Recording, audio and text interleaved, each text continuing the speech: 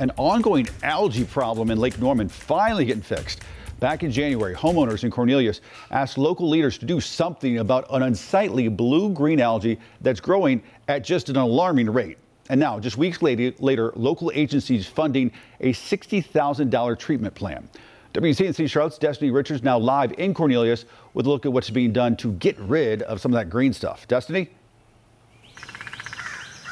This blue-green algae, also called lyngbya, has taken over 10 acres of lake bottom here at Lake Norman. But since mid-April, a treatment plan has been underway to stop it from growing out of control. It's a growing problem in Lake Norman. Stringy, matty. And harmful. It's not an algae species that you want to have in the lake. Blue-green algae, or lyngbya, has been a problem in Lake Norman for about 2 years, according to the Lake Norman Marine Commission. Homeowners in Cornelius recently brought up complaints and a need to fund a treatment plan. Started asking people what it is, and nobody knew what it was. You know, I got grandkids and come over swimming. You can't even have them swimming in it, anywhere near it. It all came together by February this year, with agencies like Duke Energy, Charlotte Water, as well as several city and county governments providing the funding.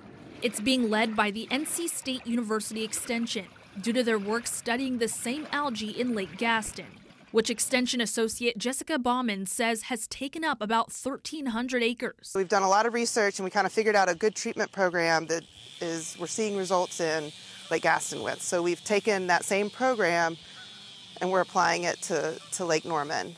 The treatment plan consists of distributing an underwater algicide, attacking the lyngbya at a cellular level. Baumann says the 10 acres of algae in Lake Norman will need the treatment once a month for about 6 months.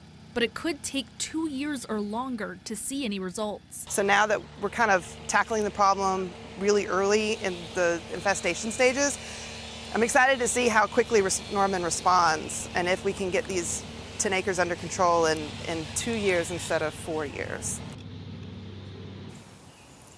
Baumann also says the algae can get to a level where it becomes toxic enough to cause swimmer's rash if you come in contact with it here at the lake. And the Lake Norman Marine Commission encourages homeowners and people recreating on the lake, if you see the algae species, report it on the Duke Energy website. Live in Cornelius, I'm Destiny Richards, WCNC Charlotte. Destiny, thank you.